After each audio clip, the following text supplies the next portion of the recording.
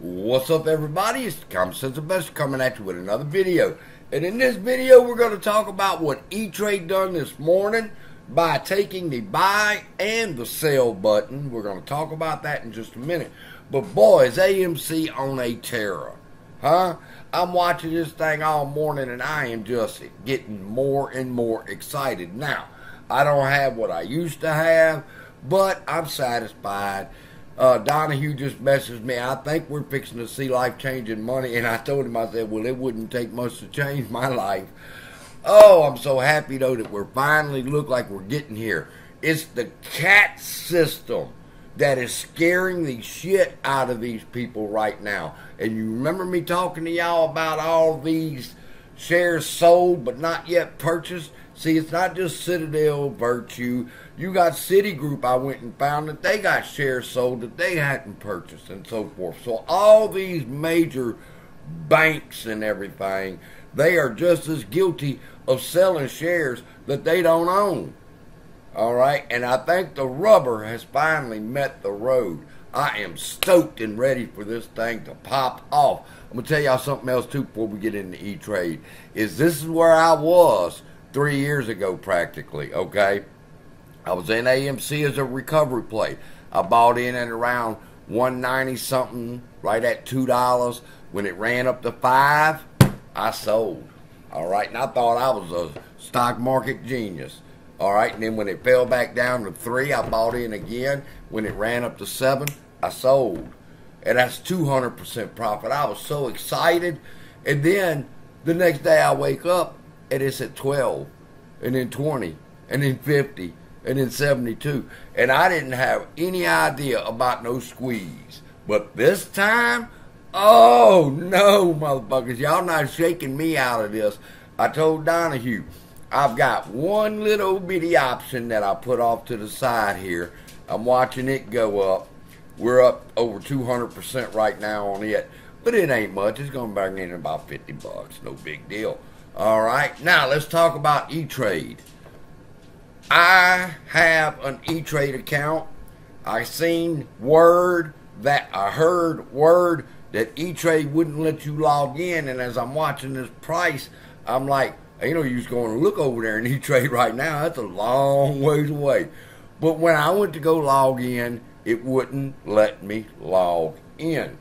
Now, in my opinion, that's taking my buy button and my sell button. When you won't let me log into my account, I can't do either one. If this option was over in Etrade instead of Moomoo, I could not have logged in if I wanted to sell it for 200% profit. That's messed up. But let me explain why they're doing what they're doing, all right? Because you can get ready for it. It's going to be like a rolling blackout. If y'all followed me for a while, then y'all know what I mean by a financial rolling blackout. Each different brokerage firm or clearinghouse is going to take a moment in time where you're not going to be able to buy or sell. They'll use whatever excuse they want to use. They have problems with their servers. They had so much volume coming in and all these other excuses to not let us log into them accounts. One day it'll be Weeble. The next hour it might be Moomoo. But what they're going to do, I call that financial rolling blackouts. They're taking turns. And what they're taking turns doing, I believe, it's just my opinion, is that when they shut down the logging in to your accounts or you can't sell or buy, what they're doing is they're re-upping their cash and getting ready for the next run. All right? Basically, like I texted Donahue and I told him, I said, liquidity issues? Did they get margin called over there at E-Trade? And they said, hey, so they said, turn everything off. Don't let nobody log in. Nobody can buy or sell until we raise some more money. That's what I believe is going on over at E-Trade today. Tomorrow it might be, you're going to try to log into your Fidelity account. No, you ain't going to be able to log in. Why? Liquidity issues. They're having to sell shit to re-up to cover their margin calls, and the shit's about to get real. All right?